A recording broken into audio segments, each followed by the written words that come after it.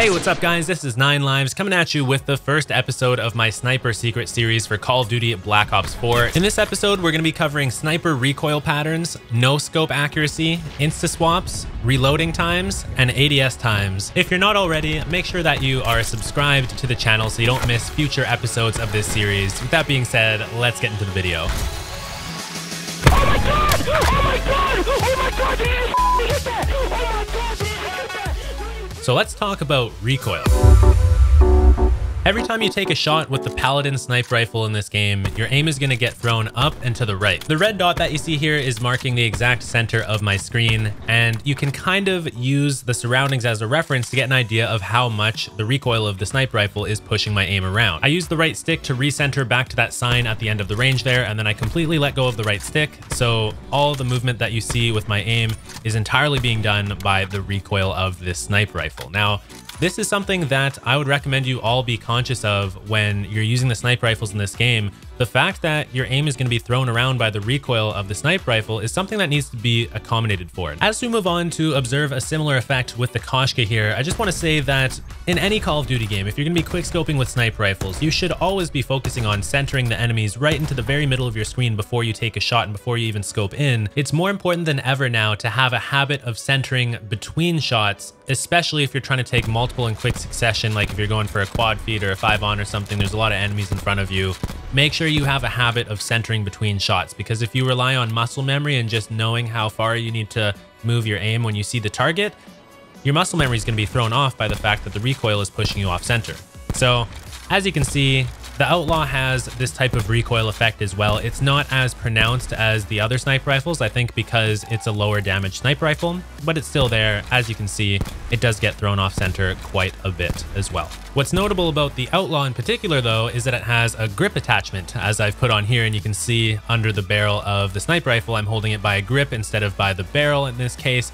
And this actually reduces the amount of recoil you're going to experience with the Outlaw. So unfortunately, it's not much use with the Outlaw because it barely has any recoil relative to the other sniper rifles anyways. So if anything, it would have been nice to have this type of grip on the Paladin, I think. But there you go. You have the option of putting a grip on the Outlaw. I really don't think it would make sense for many people to use this, but it is there. And if you use the Outlaw a lot, maybe try it out and see what you think. All right, now let's move on to no scopes.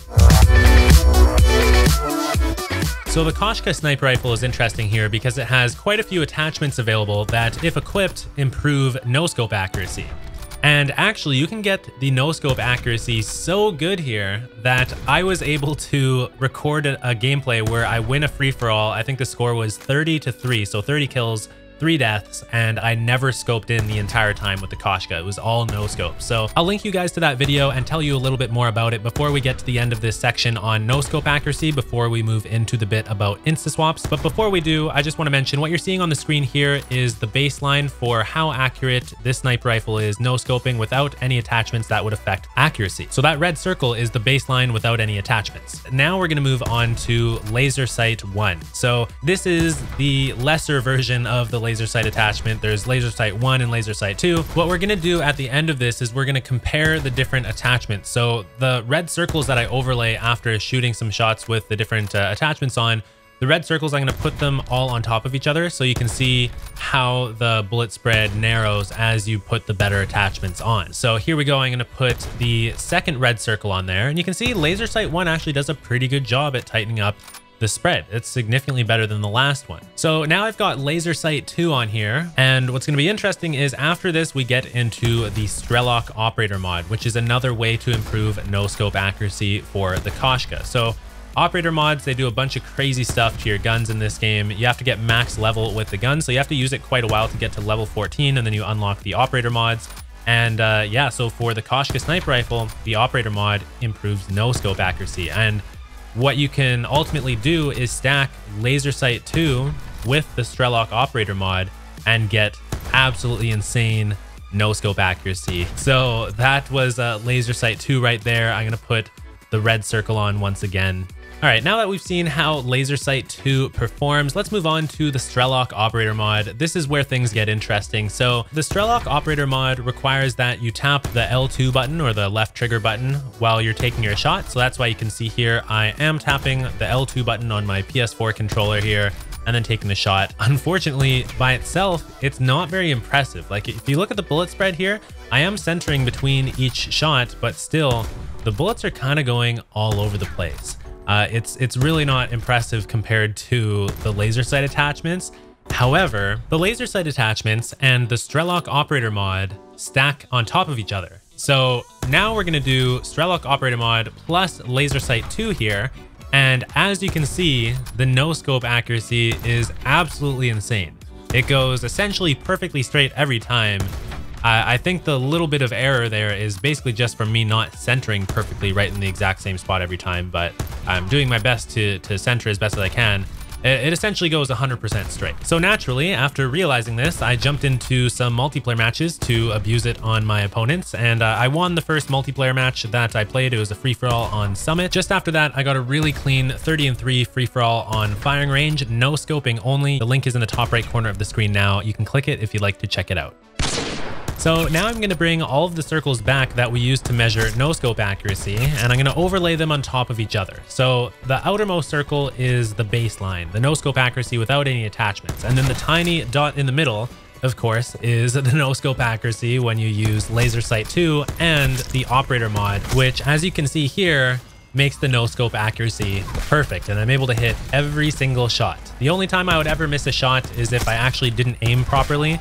But as long as I'm aiming on target, I'm going to hit my target every single time. And it's a lot of fun. You can imagine when you jump into multiplayer, you get a lot of people raging at you because they watch the kill cam and they see you no-scoping them across the map, and it's a good time. It's enjoyable. The kill cams in any Call of Duty game always have a little bit of a lag to them. They're never 100% accurate. So when they watch the kill cam back, they can't even really detect that you even tapped the L2 button or the left trigger button if you're on Xbox. And that just adds to the effect. People have no idea what's going on when you do this to them. So let's go ahead and move on to the next section, which is instaswaps.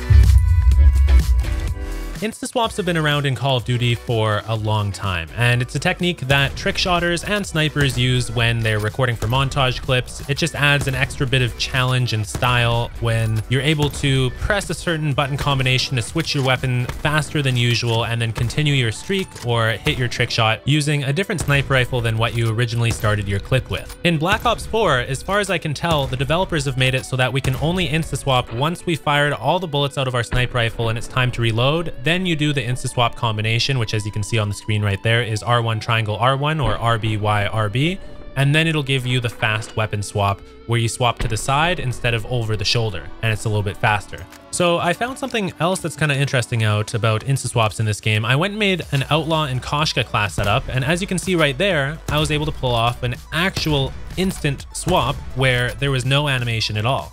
So it went from Outlaw to Koshka in my hands with no animation, just instantly switched. Here it is again in slow motion. So I have the Outlaw out, then it instantly switches to the Koshka and gives me that. And this was without having to fire all the bullets out of my Outlaw first. So this potentially could be very usable. However, in my testing, it was quite difficult to replicate this. So it may just need more time, and I may be able to come back with you guys at a later date and show you how to do this more consistently. I should also note that unfortunately, when I got this clip, I didn't pull back the bolt of the Koshka before I went in to go for the instaswap. So as you can see here, I reloaded the Koshka, didn't pull the bolt back. And so then when I went to test out the instaswaps, when I get the Koshka out, I still have to pull the bolt back, and then I was able to take my shot. So it would have been significantly faster if the bolt was already pulled back. So as you can see here, it's very easy to instaswap if you're not taking shots between them. So trick shotters are fine, but if you're sniping between shots, that's where it gets tricky. So let's move on to reloading. So for this section, I'm just going to be testing the Koshka because it's the only sniper rifle that has the fast mags attachment available. Without the fast mags attachment, it gets a reload time of 2.7 seconds. Now we're going to go ahead and equip fast mags and see what type of time we can get. You know what? I really wish this attachment was available on some of the other sniper rifles, particularly the Paladin. But here we go with the Koshka. It gets a reload time of 1.8 seconds with fast mags equipped, which I think is a pretty big deal. And this is a very good attachment to use with the Koshka. All right, let's keep moving and get into ADS times. So what I wanted to figure out here is the fastest ways to scope in with the sniper rifles in this game, and the Paladin pulls a 0.384 scope in speed with the regular scope, no attachments. And if you throw an NVIR scope on it, you can scope in with this thing and you're gonna get a 0.367 second scope in with the NVIR scope. So that's about 1 frame faster, and I did measure this multiple times. The Paladin was always 1 frame slower at 0.384. So moving on to the dual zoom scope, this is gonna get a 0.367 as well. And the last scope that we're gonna test with the Paladin is going to be the recon scope, as you can see here, and scoping in with this is going to get you a 0.367 time as well. So the regular scope is a little bit slower with the Paladin, and it puts you at a 1 frame disadvantage. Moving on to the Outlaw here, this is going to scope in 0.367 seconds as well, so just like the Paladin if you put any attachment on it. And moving on, we're going to get the recon scope on here, and this is going to be 0.367 seconds again. So 0.367 is like a standard scope in speed for the Outlaw and the Paladin if you put any attachment on it. We're going to move on now to the Koshka, which is a lot more interesting because I didn't want to have any more redundancy with the Outlaw there. I figured it would get boring. So moving on to the Koshka, you can pull a 0.234 second scope in time with Quick Draw 2 attached. That's a lot faster than what we were looking at before, and it makes it a fun attachment to use. So just as a reference here, so we have some context, I'm going to take off Quick Draw 2 and just have no attachments on this thing, and that's going to give us a 0.317 scope in time, which is still faster than anything we saw on the other sniper rifle. So just in general, the Koshka scopes in faster than the Paladin and the Outlaw. Moving on, we're going to put the ELO sight with Quick Draw 2 on here, and this is going to give us a scope in time of 0.2 seconds. Very, very fast using the ELO with Quick Draw 2. However, if you take Quick Draw 2 off of the Koshka, but you leave the ELO sight on, which is what I have here, it's going to give a scope in time of 0.317 seconds, which is the same as what you would get with no attachments in just the regular scope. So the ELO sight only speeds things up if you're stacking it with the Quick Draw attachment. And I'm not entirely sure why that would be, but it's just an interesting quirk of the sniper rifles in this game. On the screen now is a link for you to go and check out my no scope only sniper free-for-all in a multiplayer match on firing range in Call of Duty Black Ops 4. I would highly recommend checking it out because it was a lot of fun to record and to play that way. Maybe it'll inspire you to get out there and try and get some no scope only action going yourself. I'll have more Sniper Secrets videos coming out soon, so make sure you're subscribed if you're not already, if you'd like to see that and learn more about the sniper rifles in this game. There's a lot of cool stuff that I want to cover. I'll see you guys soon with a new video. Peace.